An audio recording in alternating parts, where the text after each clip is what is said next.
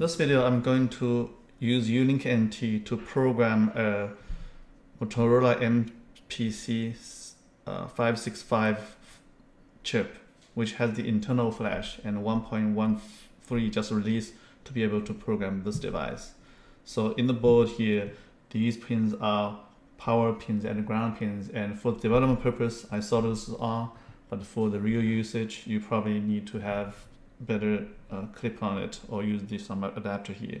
As well as the BDM connector, I soldered this on, and you should consider using solder's jig as well.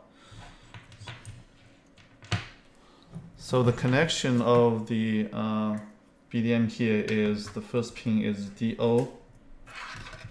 Now here is DO and D, oh sorry, this is DO, DI, and the ground pin is here, and the reset pin, clock pin, the S reset, so on. So we can follow the diagram here, and I'm going to make the connection like so.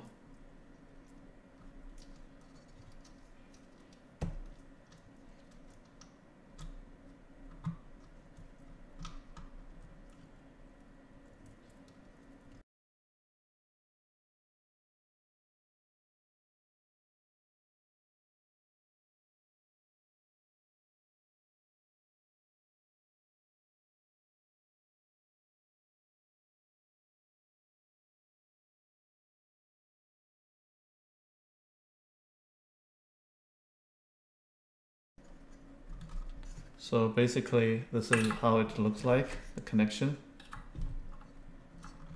Okay, let's go to the computer. Now, I will later on show how to connect this pull-up pins here.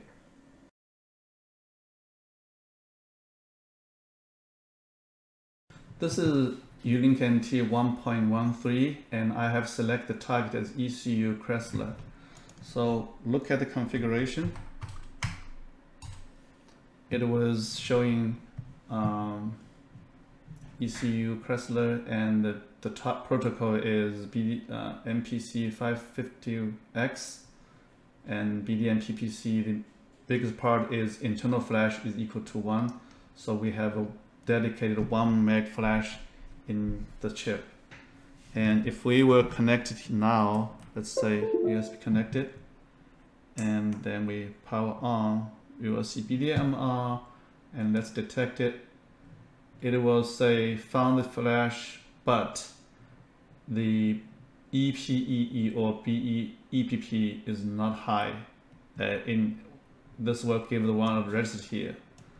The reason for that is we need to pull up pin high for B0 EPEE here, and I have found a simple solution. This is the wire from the telephone line, and the way to do this is I can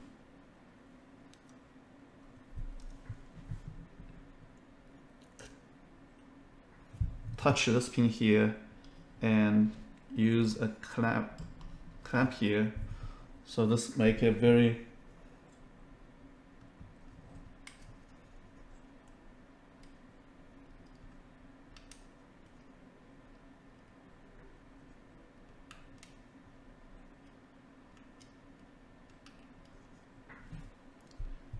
and this is 150 ohm resistor. Now I clamp this side to the 3.3 volt here. You can find other power source like 2.6 volt somewhere on the board as well, but this is very simple, and this is give enough connection here. Let's say power on, and let's detect again. You see we detect flash and no longer have this warning here. So yeah, I see other people using a very long pogo pins and with the very fancy acrylic to push it down, but I find this is enough. So let's do a backup here. So read the flash.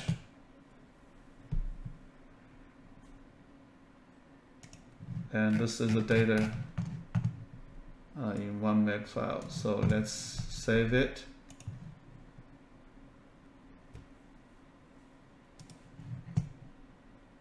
So I already make several copies of it. Backup 1.bin, and let's see if we can erase it. So initialize, erase it.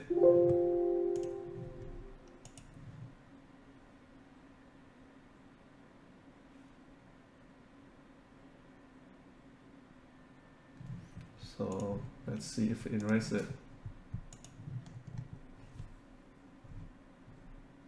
Okay, now let's put back the backup one, and let's program back.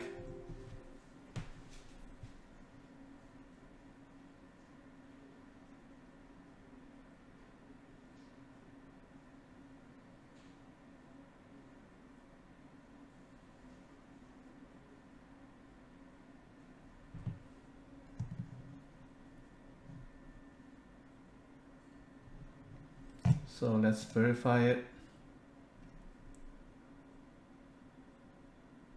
So all in all, this is quite simple, and I hope this JTAG NT can open a door to the ECU community that they want to program the MPC565 classes, which was not able to do before. Now it's available.